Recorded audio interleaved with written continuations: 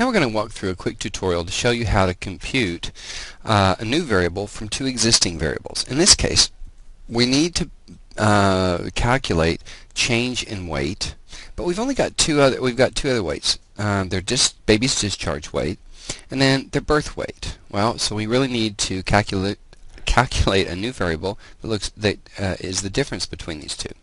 So here we're going to go up to transform. We're going to compute a new variable. And let's call our new variable weight change. So weight change. And then what we need to do is we need to tell SPSS how we're going to calculate this new variable. Well, we're going to take the discharge weight, what the babies weighed when they left, and we're going to subtract birth weight. This will give us a measure of how much they weighed during their time in the NICU.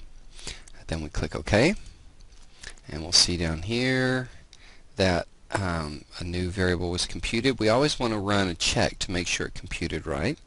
So I'm just going to do a real quick descriptives.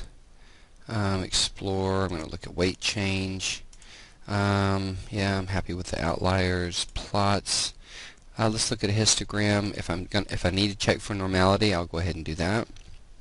Okay, and then I'll click OK. Let's see what I get. So here are all the descriptives. This looks about right to me. No crazy. Extreme values. Test for normality. Well, it's not really normally distributed, but if all I'm looking at is a correlation, that doesn't the distribution doesn't have to be normal. It just needs to be normal if I want to infer to the larger population. But in this case, let's say I'm just happy with talking about the babies in my clinic, so it doesn't need to be normal. You see the QQ plots, the detrended, and there you see I've got some outliers up there. So that's how you're going to compute a new variable.